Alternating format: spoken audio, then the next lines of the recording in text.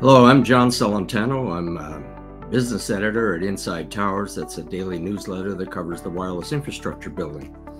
I tell everybody towers is in our name, but we cover all aspects of digital infrastructure, from towers to fiber to data centers, small cells, in-building wireless power, and there's lots going on in this industry, so it keeps us busy even on a daily basis.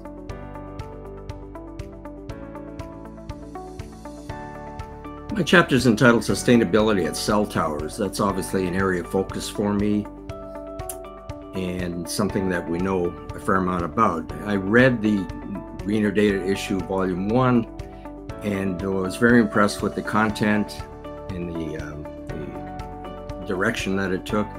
But I noticed that it was very data center centric. And I thought we need to contribute something that will include other aspects of digital infrastructure, such as towers, because it's an ecosystem. It's all tied together. Towers to fiber to data centers, all the traffic that comes off the towers ends up in data centers. So I thought a contribution that would relate to the tower aspect of the digital infrastructure would be useful and informative. The chapter covers the size of the tower market. We estimate in the United States there's about 185,000 towers that are used by the cellular carriers. That's about 10 times that internationally, and that doesn't even include 2 million towers in China that are state-owned and operated. Yeah, every tower has the mobile network operators as tenants.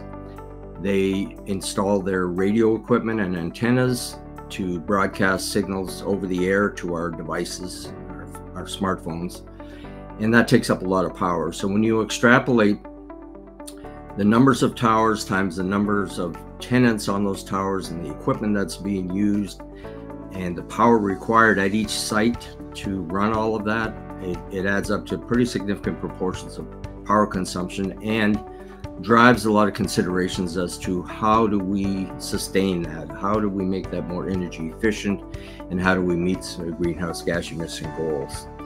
There's actually, I talk in the chapter, there's 3 partners, if you will, on the tower. There's the tower company itself that owns the tower and the land under the tower. That's passive infrastructure. There's the mobile network operator that installs the radio and the base station equipment to broadcast and receive signals to and from devices. That's all active equipment and requires power. And then there's the manufacturers themselves of the radio equipment and the supporting infrastructure that are all contribute to making cell sites very power efficient and sustainable for the future. So I tried to encapsulate that in my chapter to demonstrate that there are other considerations within the ecosystem outside of data centers that need to be looked at and need to be addressed by the operators, and how to drive a very energy efficient operation.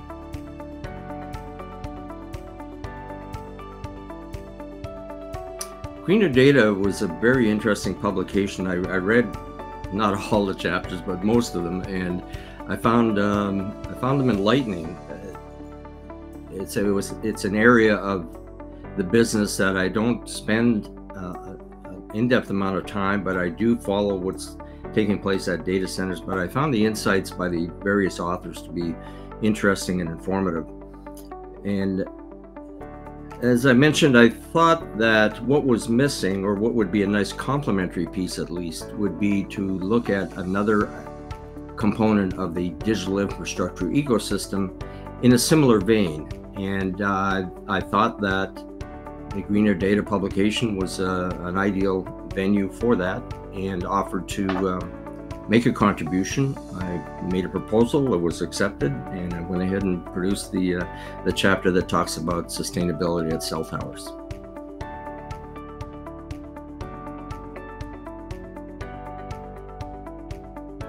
Clearly, AI, artificial intelligence, is going to be the buzz for the foreseeable future. it has implications across the entire digital infrastructure ecosystem in terms of the volume of data that needs to be handled and processed, in terms of the power required to do that processing, and just in terms of the investment and operation of that infrastructure on the part of the various players, whether it be the data center operators, the fiber companies, the tower companies, and their mobile network operator tenants. It just has major implications across the entire ecosystem. I've seen some presentations where they suggest that artificial intelligence will drive the requirement for data processing and power associated with that about 5 times what it is today in the next 2, 3, 4 years. So it's certainly a topic that we're following closely.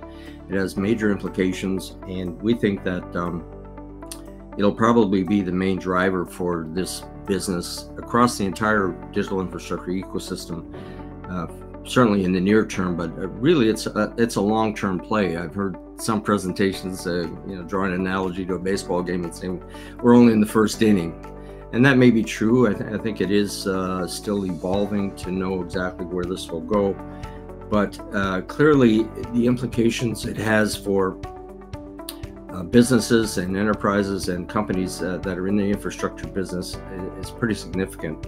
I saw a quote recently from Mark Gansey, who's CEO of Digital Bridge, which is the major player in digital infrastructure. And he said, as we see it, data centers are becoming AI factories with data as input and intelligence and insights as the output. And really delivering that intelligence and insights is going to be predominantly to the edge, whether we think of the edge as our smartphones and mobile devices or laptops or computers that are fixed or stationary. That is the real implication of how this will all play out, that we have this tremendous need to, first of all, data consumption is increasing, mobile data consumption. We as individuals use something in the order of 30 gigabytes a month on our smartphones. That's projected to grow 50 to 60 gigabytes in the next 2 or 3 years. All the data processing that takes place at the enterprise level is escalating, and all of that will drive the need for increased investment and better, more efficient operation of the digital ecosystem. So it's a topic that I think will predominate the discussion of where we're going in this business over certainly in the next 2 or 3 years, and probably for the long term.